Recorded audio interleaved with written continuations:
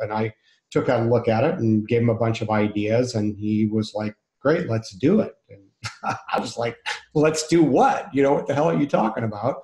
And he said, well, look, I mean, you gave me all these great ideas. You're a good businessman. Like there's obviously an opportunity here. So that was the seeds of how things got started. I mean, we saw some people in the space that were trying and kind of starting to do what we were doing, but they didn't really have enough systems in place to protect the investor.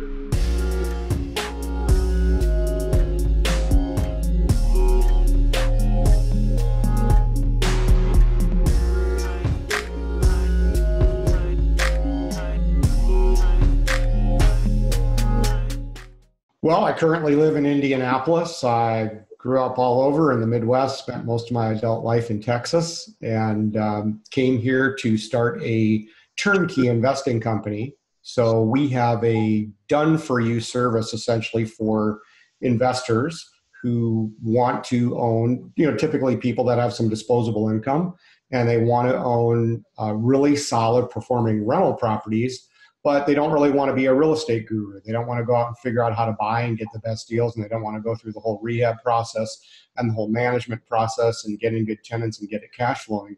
So we take care of all that heavy lifting and just allow them to drop right into the ownership piece where they're just cash flowing immediately and don't have to mess with any of the hard stuff. Do you think this kind of came from a drive for helping people, or just a passion for real estate, or even a mix of the two? It's a little bit of both. I mean, I've been an entrepreneur my whole life. My business partner actually approached me about this business. It wasn't something that I was looking at starting, but I had a marketing background, and I was actually consulting him with his marketing in another company. And he was buying some properties in Indianapolis and started seeing some trends and things and said, hey, I really want you to take a look at it. We never knew each other in person, but we had a pretty good respect for each other in terms of working together and consulting and that sort of stuff. And I took a look at it and gave him a bunch of ideas, and he was like, great, let's do it. And I was like, let's do what? What the hell are you talking about?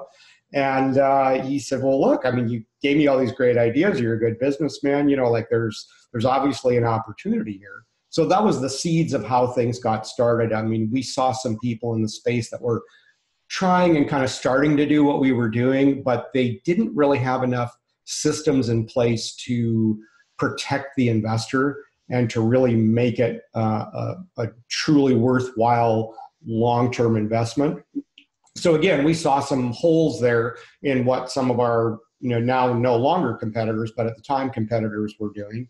And we just said, hey, yeah, we can build a better mousetrap, and we can really best serve this audience. So that's what we did.